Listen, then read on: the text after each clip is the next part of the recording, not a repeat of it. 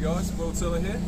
I'm here with Harry Thurston, aka H, and yeah, we're just here at the Chicago Match Cup. And Harry's most important role on board FMJ Racing is the Kaenon Maintenance program. I think today he's just going to run us through what he does. Harry. Cheers, Will. Yeah, basically I'm in charge of running the maintenance program with the Kaenons.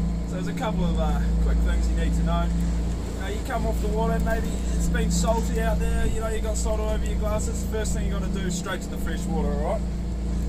So you get your water, you get your Kaenons, fresh water straight on there, just like that. Now it's really important after you've done that, you don't go straight in with the rag. What you're going to do is you're going to smear water all over your glasses. That's what you got to do, you've got to let it dry first. So just over here, here's some I prepared earlier. Cheers, mate. So these have actually been dried earlier by Stu. And just you take your rag out, your Kaenon rag of course, and you just give them a quick little... It's got to be a Kaenon rag, doesn't it? It has to be a Kaenon rag.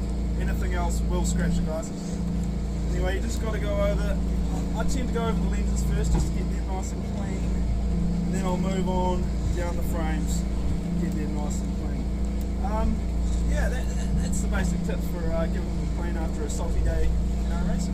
Yeah, thanks Harry, and you can follow my road to Red Bull Youth America's Cup at Kaenon.com.